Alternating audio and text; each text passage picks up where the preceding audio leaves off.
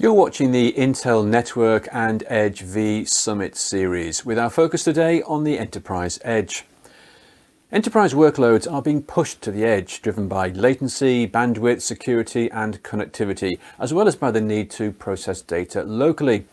Service providers and the ecosystem are innovating and building infrastructures to enable edge computing at the optimal location for enterprises. Well, joining me now to discuss the Intelligent Enterprise Edge is Bob Ghaffari, General Manager, Enterprise and Cloud Networking Division, Network Platforms Group at Intel. Hello, Bob. Thanks for joining us on the program today. Great to be here, Guy. Bob, the edge has been a widely discussed topic for quite some time now, but how does Intel see the edge? And also, which edge are you focused on specifically? So my focus, Guy, is on the enterprise edge. And when we think about the enterprise edge, this could be what lands within the enterprise-owned facilities. It could be in their own buildings. It could be in their branch office. It could actually also be anywhere in the vicinity of between the POP and the enterprise itself. And so that is my particular focus within Intel. So I'm focused on the enterprise and cloud side of networking. And I would say that what is really interesting about this is that the edge has always been there, right? And we've historically have had an edge. It's just that the edge needs to change and is changing to address what is really required in the new usage models today. How do you see the enterprise edge and its role in the context of the edge to cloud landscape? When I think about the enterprise edge, it really starts off with what is the enterprise really trying to go do? And what kind of information do they want to process locally versus what do they want to go process elsewhere in some other cloud? And so one of the key things that we're seeing is this whole concept of a thin, medium, thick. And you want to make sure that you've got an architecture that can digest a thin kind of configuration if you don't really need to do too much on your enterprise or your enterprise edge to maybe a medium configuration or a thicker configuration based on what you're really trying to go do. And so depending on what your usage model is, you want to make sure that if you've got this architecture and this solution that can address the usage models that you need, and you have a way of doing it in a fashion that is scalable. Do you see SD-WAN as becoming more critical to enterprises? Definitely. Definitely see SD-WAN as becoming very critical to enterprises, especially as we've gone into this multi-cloud world.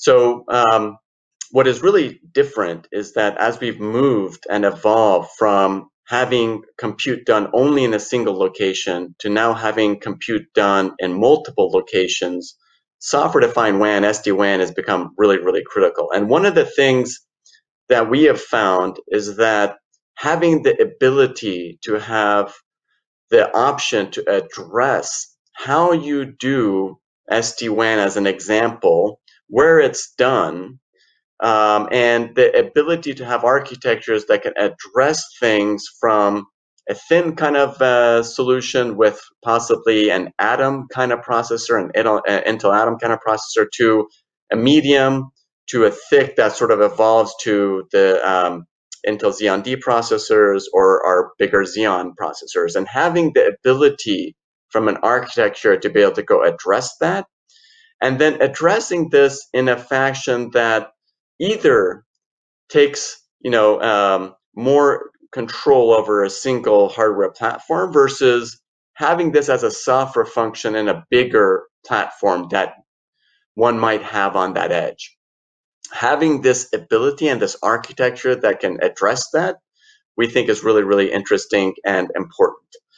Now, when we sort of think about that and having this architecture address this, we think that having our partners that are able to go and have these architectures seamlessly address what their customers want in this seamless fashion is what we've been really focused on. And so then it comes to Well, how do you then build on top of this to make sure that you're addressing their needs irrespective of how and where these workloads are landing?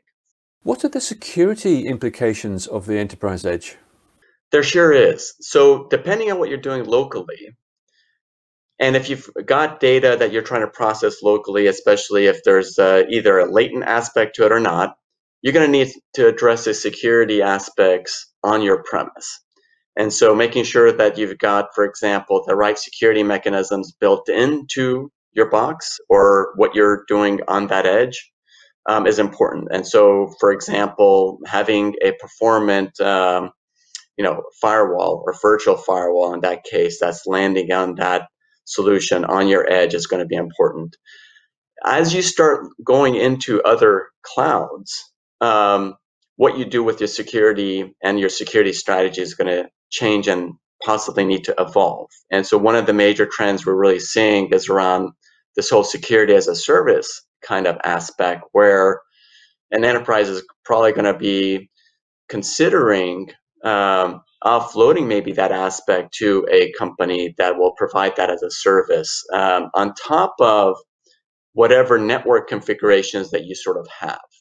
And so we see this as another mechanism, especially as companies are going more into the cloud. You're going to need to have a mix of what you need to address your security concerns. What do you think are the key deployment considerations for the enterprise edge? So when we think about the deployment options here, it's going to come to, what are some of the usage models that you have? What kind of IoT environment do you have, if any?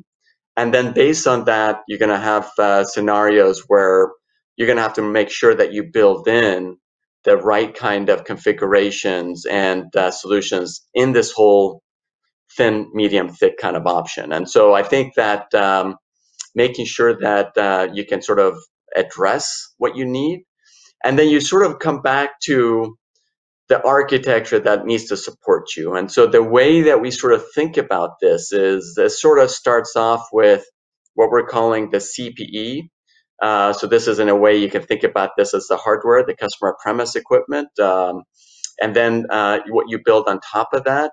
So with the whole NFVI software layer, the software-defined WAN that lands on top of that, and then of course, whatever security mechanisms you need to be able to manage whatever environment you have, either locally or in the cloud or at the mix, to make sure that you've got the right way of managing that from an overall solution perspective. Can you explain more about the convergence of workloads?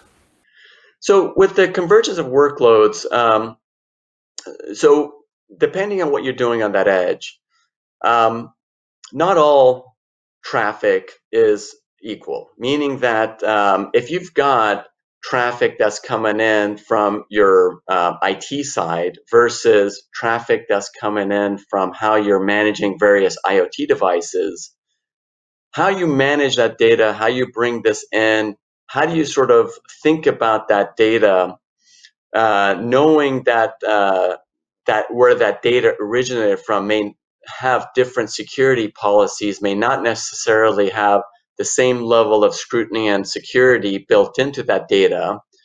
So those things need to be taken into consideration as you bring that information together. How you treat one versus the other may be different. You might need to sandbox certain information before you actually decide that it's secure enough for you to be able to go process it. And so based on that, those mechanisms and then those policies need to somehow be managed. So you're ultimately addressing the business needs, but you're doing this in a secure fashion based on what you're trying to go manage on your edge. How is Intel working with the industry and service provider partners to make this happen? Yeah, we're very fortunate to have a very strong set of partners. And so we work with our partners in terms of providing them all the building blocks that they need to be successful. And this starts off with, the processors, the other supporting silicon products that we have. It's the software building blocks that we have to really make the applications go better and faster, especially as it relates to packet processing and doing compression, decompression, or doing encryption, decryption. So we make sure that our partners and our software partners have that. We work with the ISV ecosystem to make sure that their software is really optimized in the best fashion possible so it can run really well on that edge, as well as running well in any other cloud environments they need to run in. And ultimately, then we just want to make sure that between the hardware ecosystem players and the software ecosystem players, there's really a symbiotic relationship to ultimately deliver to the customers, like the service providers, what they really need to address what is important for their business. We'll be seeing some of your partners in the Enterprise Edge V Summit. What will they be talking about in today's sessions? I'm really fortunate to have three really great partners here. We have BT, we have CenturyLink, and we have Telefonica coming on. And I think that just really having a listen to what they're doing, the kinds of problems that they're trying to solve for their customers, how they're working with Intel and our respective eco partners. I'm really excited to be partnering with them, working with them, and they have a lot of interesting things to say. Bob, I know you'll be joining us later on one of the sessions, but for now, thank you very much for joining us today.